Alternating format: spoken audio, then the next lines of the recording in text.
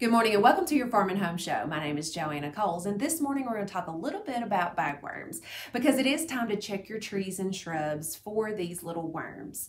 We get a lot of calls about bagworms later in the season, but actually it's the optimal time to check and control right now. Bagworm season is upon us in Kentucky, and depending on where you live, the hatching could have occurred anywhere from just in the last few days to a couple of weeks ago. So if you want to monitor, if you know you've had a problem or an issue with bagworms, you can monitor their emergence for next year because when they're small is the easiest time to control them. There's actually an emergence map made through the National Phenology Network, and you can find a link to that here.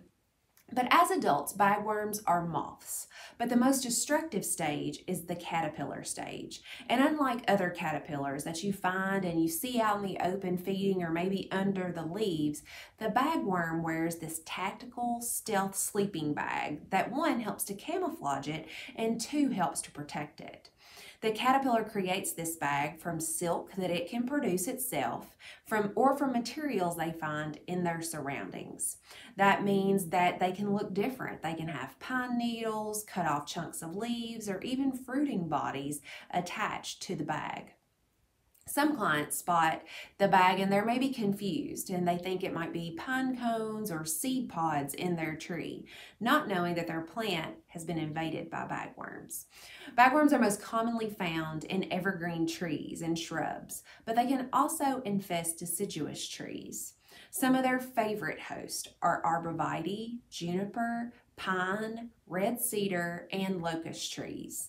Their damage caused defoliation, but also bronzing of evergreens. So you want to make sure to go out and check for those type of symptoms that you might have on your trees and shrubs. And while bagworm damage in one season usually isn't enough to kill a plant, successive years of infestation and damage can prove deadly. So let's talk a little bit about the life cycle. So the caterpillar will crawl to the tip of a leaf, release its silk strand, catches the wind, and it helps them move to a new place. And so that's how they're moved. But these bags can start very small, and then as they progress and feed more, they can become larger. So they're easy to miss if you don't pay attention in the spring. So you just want to make sure to scout right now because now is the best time to control them when they're small. As the summer progresses and as they feed more and consume more leaves around them, their bags actually get larger. And that's usually when we get the calls, is when they find these larger bags on the trees. But usually at that point, they're much harder to control. But the bags will reach about 1.5 to 2 inches long, and the caterpillar can be seen poking its head out of the bag and feeding. And if you disturb it or try to pull it out or anything like that, it will withdraw inside the bag, and they're very difficult to get out.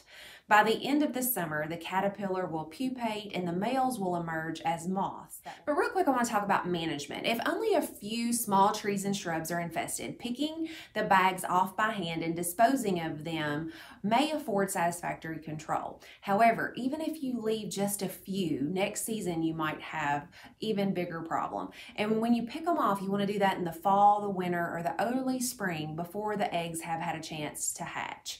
But now if they have hatched, you find them, you might need to use an insecticide to prevent any type of serious damage. So the best time to apply the insecticide is when the larvae are still small, less than a ½ inch long. And in Kentucky, that's usually in June. Small larvae are more vulnerable to insecticides and it inflicts less damage. So carefully inspect your susceptible landscape plants, especially evergreens, for last year's bags. Young bagworms are harder to see, so you have to look really closely for that.